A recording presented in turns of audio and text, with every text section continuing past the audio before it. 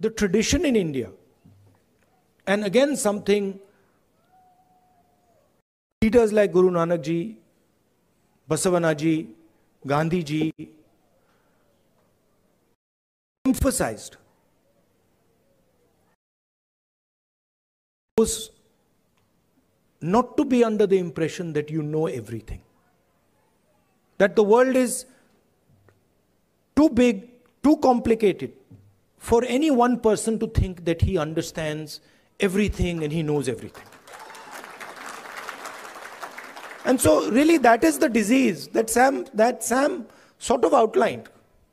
That is the disease, that we have a group of people in India who are absolutely convinced that they know everything.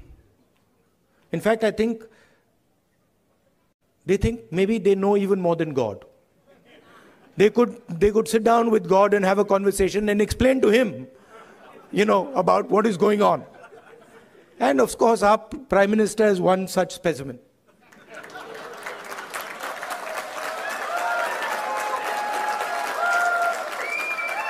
I think if you sat Modi ji down next to God, Modi ji would start explaining to God how the universe works. Right? Yes, and God would get confused that what have I created?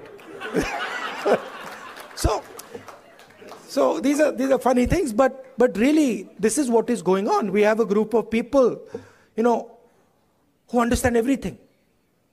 They can speak to scientists and explain science to them. They can, speak to historians and explain history to them.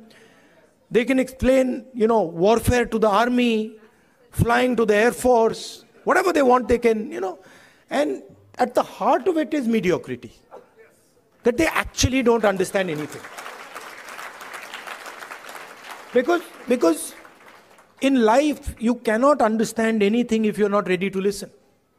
There's something, the biggest lesson I learned from Bharat Jodo Yatra, that there is something to learn from everybody.